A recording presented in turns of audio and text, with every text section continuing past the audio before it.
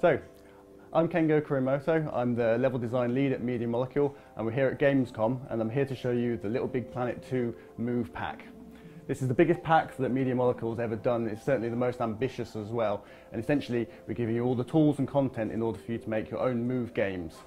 Of course, in the Media Molecule way, we always develop with the tools a story mode as well. So this in itself is a standalone story which you can play, and we think it's certainly one of the best Move titles there is on the market so far. May as well just dive in and give you a look at it, a sneak peek. This level is the Valley of the Sackbots, and this level shows off the new power-up which you're giving away. So much in the same way of the Grabinators or the Grapple Hook, this new power-up called the Brain Crane allows you to pick up objects with the power of your mind, and we'll see it right now. So it has a full story to it. A place of culture, prosperity, mixed media art. Those small wooden guys are called sackbots, I'm told. Outside, carved from maple, inside, hearts of gold. So the setup here, you can play either with the 6-axis in combination with the motion controller. Alternatively, you can use a nav controller too.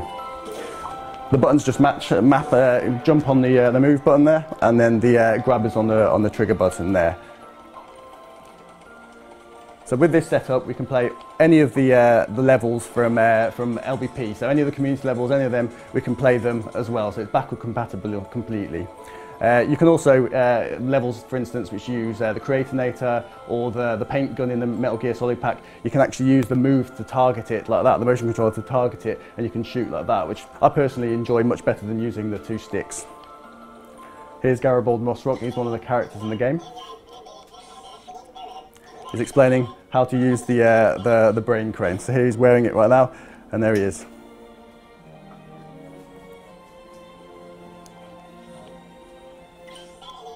Here we go, we're going to get to have a go of it now. He's going to show it to us. Okay, so this is where the motion controller really comes in handy. So you can see the reticule there, and I can just grab things at a distance like that, and I can move them around.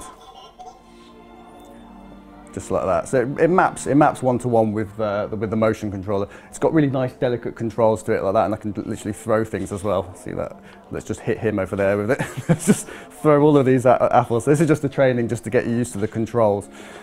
The nice thing about it is it really does make most of the tilt controls of the motion controller.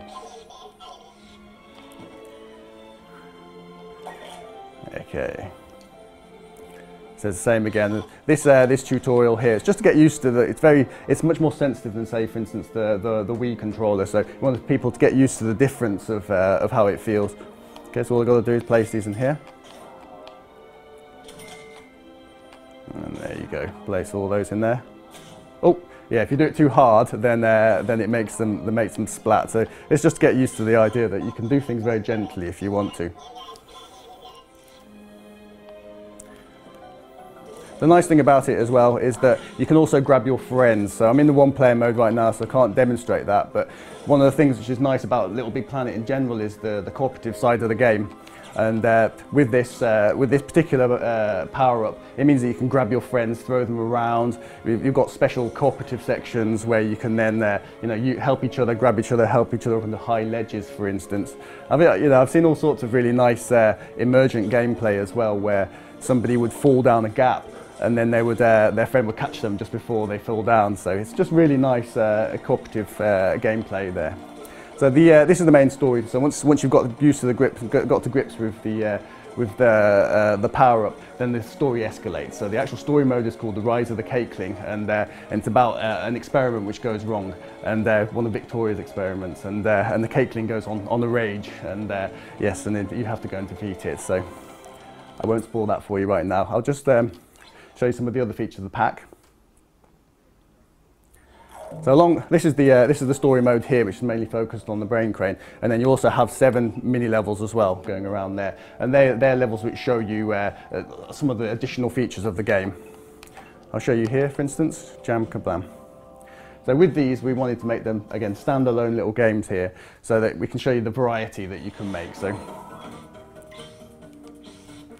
there you go. So you can see now the motion controller has turned into a little cursor here, and then the idea is you just pop groups of colours like this, and you want to try and group them together so that when you get a really big group, then you get a bigger multiplier from it, like that.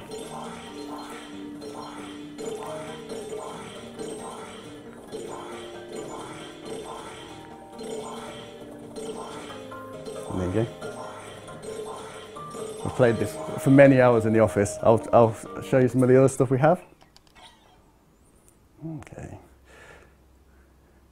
So another level we have here is the move tilt level. I'll show you that one too. And this one is a level which demonstrates how you can hook up the tilting controls within the motion controller.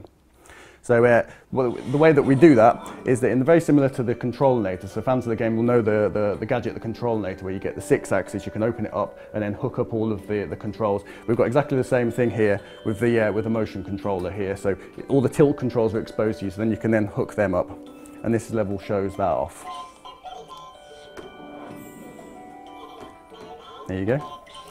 So what you do is you can just tilt the controls. So it's almost like the whole level's tilting there. That effect there is actually faked using the game cameras. So you like, tilt it and then tilt the forward like that. And to the side. And then back. It's a very sophisticated bit of kit, the motion controller. So it's really nice to be able to give that power to the community.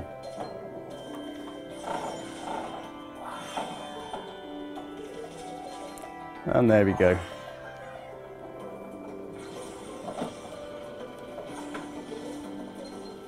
And there we go. I'll show you one more level, and just to give you a good idea about the kind of variety that is in this pack, and also the variety of levels that you can make with the tools that we provide. Okay, claw the field mouse. So this here is a nice little, again, self-contained little puzzle game. Here we go. And essentially, the idea is to solve all these puzzles here. Okay, guide wooden ball into the pipe. It's a simple case of get this ball here into this pipe here. So it makes use of the twist controls of the motion controller here. You see, you grab it with the trigger button and then you twist it like that, and then press that, and then you can get it into. Obviously, this is just a tutorial. It's very simple level, and it just gets fiendishly difficult actually. There's actually a little secret in here as well where you can grab objects as well. You see there. There's actually a secret here where you'd actually have two balls at the same time, which gets mind-bogglingly difficult. But you know, there you go. There you go. So it gets much more fiendish after that. Okay, so another feature which I'm particularly excited by is the paint tool as well. So this is another one of the create tools. I can show it to you from the pod. You can just access it from your stickers area here.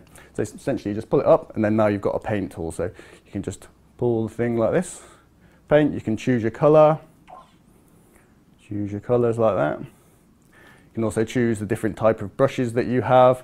Say, for instance, if you want little speckles, you can do speckly brushes. So it's a really good solid paint tool. At the same time, we've also got the ability to place down stickers. So if you're not amazingly artistic, but you'd like to have a go, you can then just place these stickers down like that and sort of do a good collage effect like that. This is one of our developers' cats. So another thing that you can do is combine the tools together. You can get some really quite mad effects. So this is the spray tool like that. So you can see, let's just change the color actually, so you can get it with it. Let me just choose a sticker which is less dark than that. So use this horse, for instance. You can get some really quite beautiful effects just very simply using the paint tool. So again, the Movinator is so that you can make your own move game. So obviously it's going to take a bit of work to do it. But then you've got the paint tool as well. So you wanted to just have lots of entry levels for all the different creators out there. So once you can create your own stickers, you can then just exit like that, save it. It's a simple case of then moving that up there, and then you can just place the sticker where you want. There you go. Not my best artwork, but you get the message. Okay, thanks very much.